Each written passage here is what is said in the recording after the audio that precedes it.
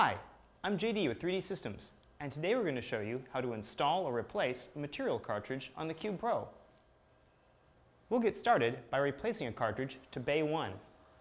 To install a cartridge, simply go to your Setup menu and press Replace on the touchscreen, and select which cartridge you want to replace.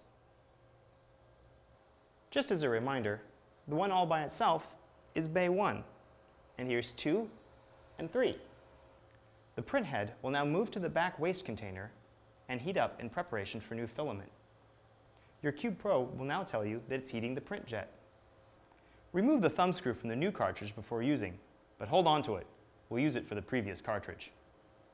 The screws keep the material locked down so it doesn't unravel when stored. Pull about 11 inches of new material from the cartridge, then cut off any parts that are chewed up, usually only 2 inches worth.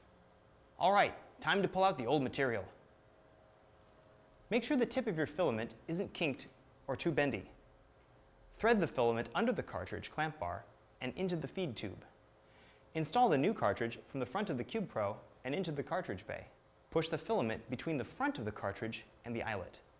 Here's why you don't want it to be too bendy. You need to carefully thread the filament all the way up through the tube inside the plastic centipede thing here and where it curves into the print jet. If it gets stuck, don't worry. You have plenty of time.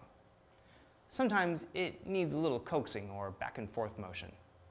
Keep moving the filament forward until you see it come out through the print jet. You can just see it through the frosted waste container. By now the grippers will have taken hold of the material, which will move out on its own until you're satisfied.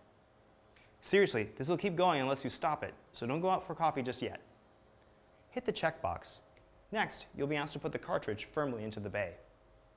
Once you hit that check mark, the printer will complete the cartridge installation and then cool off the print jets. Once that's complete, you'll be able to load another cartridge using the same process. Be careful not to thread or push the filament more than an inch or two into the cartridge. Anything further than that, the filament could unspool in the cartridge, causing it to tangle. Well, hope that helps. This is JD with 3D Systems signing off. Now you can have some coffee.